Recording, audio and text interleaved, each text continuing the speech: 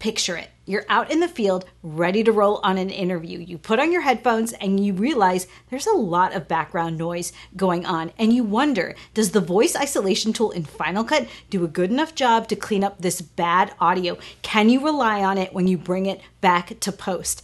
I've run into this situation so many times since Final Cut released its voice isolation update, but I'm always skeptical about it and wondering if I can really trust it when it comes down to it in a pinch. So today we're going to do a scientific experiment and find out how good is the voice isolation in real world scenarios. I'm taking my team and we're going out into the wild. We're going to be recording some sound and then trying to clean it up with the voice isolation feature in Final Cut. Now, Final Cut has already warned me about this. They say you can't rely on voice isolation to clean up all of your audio problems and that there's no substitute for getting good, clean audio out in the field. Well, I'm a rebel. We're going to try and see what we can get away with this voice isolation, and we're going to be very scientific about it. I'm going to be recording my voice and one of my team members' voices so we get a male and female sample out in the field. We're also going to be reading what are called phonetic panagrams. These are these crazy sentences that don't really make sense, but they do contain all of the sounds of the English language, so we're making sure we're getting the full spectrum of sounds you might run into in an interview situation. And then we're also going to be measuring the level of the ambient noise using an audio meter app on my phone. All right, I've got my headphones on so I can really get a good listen to this background noise. Let's first start with air conditioning. You can hear it's kind of like a low rumble. Here's my audio without the voice isolation. That quick beige fox jumped in the air over each thin dog. Look out, I shout, for he's foiled you again, creating chaos. That quick beige fox jumped in the air over each thin dog. Look out, I shout, for he's foiled you again, creating chaos. I'd say on me, that worked pretty well. There is sort of still this high-pitched tone I can hear in my headphones, but I think unless you were listening really closely, you wouldn't hear that high-pitched noise. And if you had music underneath this, you definitely wouldn't hear it. That quick beige fox jumped in the air over each thin dog. Look out, I shout, for he's foiled you again, creating chaos. That quick beige fox jumped in the air over each thin dog. Look out, I shout, for he's foiled you again, creating chaos. I have the voice isolation on Connor cranked up to 74%, and I'm still not getting any distortion on his voice. So I think that the voice isolation tool in Final Cut definitely works on air conditioning background noise. All right, our next challenge is road noise. We're taking it to a busy street where the speed limit is 45 miles an hour. Let's have a listen. Okay, yeah, this sound is definitely tougher than the air conditioning sound. That traffic noise is loud, and like I said, it changes a lot. Are those shy Eurasian footwear cowboy chaps or jolly earth-moving headgear? Are those shy Eurasian footwear cowboy chaps or jolly earth-moving headgear? I cranked up the voice isolation to 55% on myself here, and I think that's definitely the sweet spot. I found if I went any higher, I got some distortion in my voice. You can still kind of hear the road noise in the background, even though I'm clear as a bell over it. And I'm also of the mindset that if you can see the source of the background noise in the background of your shot, it's a little bit more forgivable. Are those shy Eurasian footwear cowboy chaps or jolly earth-moving headgear? Are those shy Eurasian footwear cowboy chaps or jolly earth-moving headgear? I was able to set Connor's voice isolation level at a higher percentage than my own before his voice sounded distorted. This did a great job of cleaning up that road noise. Let's move on to our next scenario, which is construction. In this next shot, we have a circular saw being used in the background. It's a very consistent noise. It's got a little bit of a higher pitch, and you can hear under my read, it's actually very distracting. With tenure, Susie'd have all the more leisure for yachting, but her publications are no good.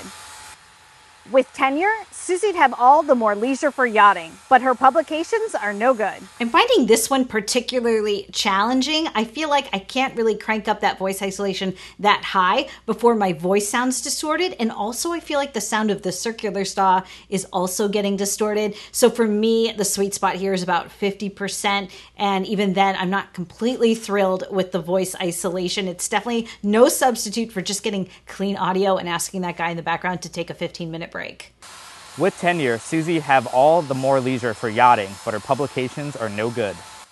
With tenure, Susie have all the more leisure for yachting, but her publications are no good. Okay, again, I'm able to get cleaner sound with Connor's voice. I've got him at 66% here. You could still kind of hear the circular saw, but it's not that bad at all. The next scenario is a huge challenge. It is wind noise, and I do not have high hopes for this, but let's try it.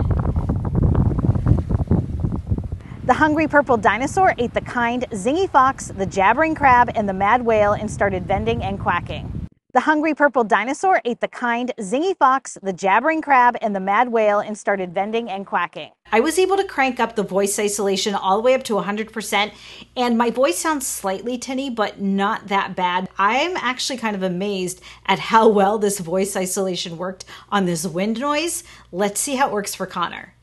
The hungry purple dinosaur ate the kind zingy fox, the jabbering crab, and the mad whale, and started bending and quacking.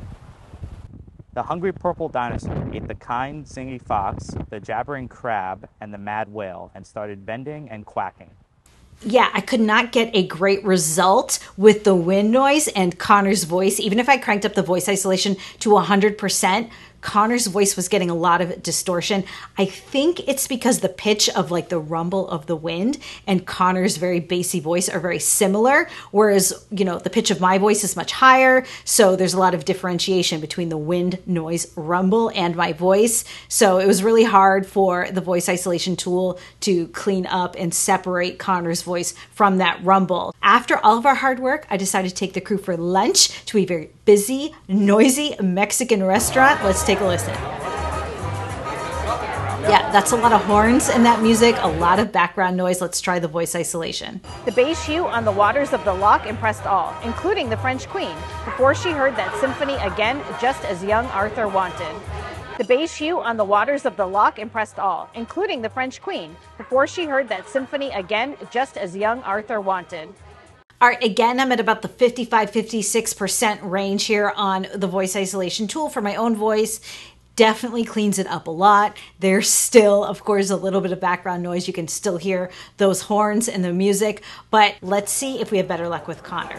The beige hue on the waters of the loch impressed all, including the French queen. But first she heard that symphony again, just as young Arthur wanted. The beige hue on the waters of the loch impressed all, including the French queen. But first she heard that symphony again, just as young Arthur wanted. So Connor's read has basically the same result that I did. You can still kind of hear the people talking in the background. You can still kind of hear the music, but it definitely helps clean up the audio. So what is my verdict on voice isolation? I'd say for a situation where you have like rumbling, consistent air conditioning or any other appliance like refrigerator noise, the voice isolation feature works fantastically. When it came to the road noise, I found that I had better success with Connor's lower voice than with mine, but they still both sounded pretty good. With the construction noise, in particular that circular saw, I definitely found that Connor's lower voice had a better result than my higher pitched voice did. But for the wind noise, I found that I got a better result, I think because the pitch of my voice is so different from that low rumble of the wind. And then last but not least, the busy restaurant. Couldn't clean up entirely all of the background noise, but a huge improvement overall. So I say that voice isolation is pretty much a win in almost every situation. But tell me, have you ever had voice isolation save the day? Let me know in the comments what the situation was and how it worked for you. I picked out some other videos I know you're gonna love, and I'll see you again.